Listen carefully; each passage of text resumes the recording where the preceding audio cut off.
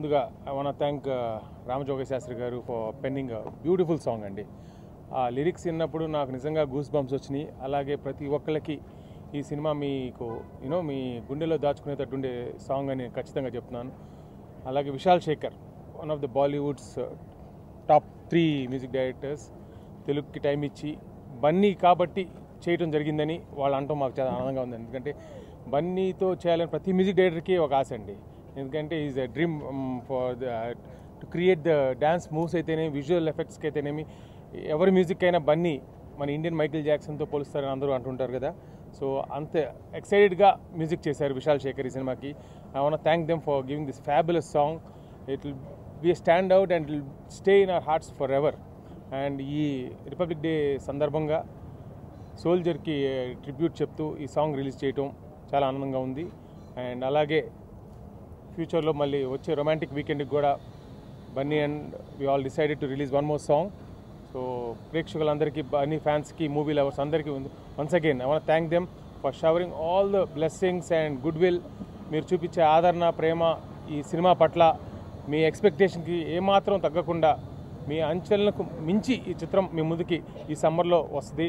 So once again I want thank every one. Thank you Vishal Shekhar, thank you Ramajogi గారు, and thank you every one media మిత్రులందరికీ for supporting నా పేరు సూర్య నా ఇల్లు India. ఇదండి ఇది పీటర్ హెన్స్ గారి ఫైట్ సెట్ నడుస్తుంది, మీరు చూస్తూ ఉన్నారు. ఇప్పుడు దాకా సాంగ్స్ రిలీజ్ చూస్తున్నారు, కానీ ఈ సినిమాలో నేను ఫైట్స్ చూస్తుంటే ఫైట్స్ కూడా ఇండివిజువల్గా టీజర్ లాగా రిలీజ్ చేస్తే చాలా బాగుంటుంది అనిపిస్తుంది.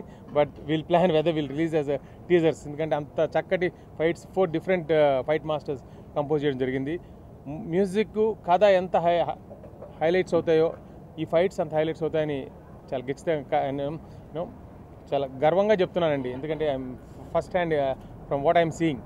And Bunny's body language especially it's so amazing. Honestly this no budget అండి. నేను ఎవర్ బడ్జెట్ అనేది పెట్టలేదండి. సినిమాకిను ప్రేక్షకుల ఆశలకు మించి సినిమా ఉండాలనేది నా ప్రయత్నం.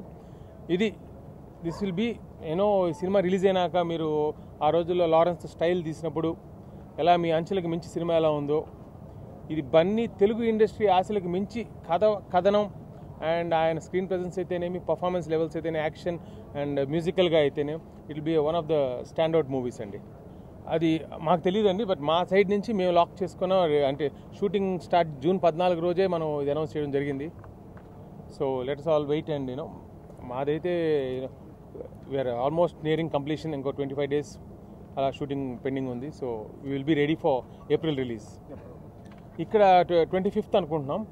సో బేస్డ్ ఆన్ రిక్వైర్మెంట్ అనమాట. ఎందుకంటే ఇది ఇంటర్వెల్ బ్యాంగ్ ఎపిసోడ్. సో అత్యుత్తమంగా ఉండాలని చెప్పి నో హోల్డ్స్ బార్ అనమాట. టైం ఫ్రేమ్ ఏమి ఉండదు. నచ్చేంతవరకు, గొప్పగా ఉండేంతవరకు తీయడం జరుగుతుంది. షూటింగ్ 25 days ఉంటుందండి. After this fight 25 days షూట్లో. అదే 14th జూన్కి 14th మే ఫిబ్రవరి మన వ్యాలంటైన్స్ డేకి ఒక సాంగ్ రిలీజ్ చేయాలని ఒక దాని తరపు పోస్ట్ ప్రొడక్షన్ ఆ సాంగ్ తరపున కూడా జరుగుతుంది.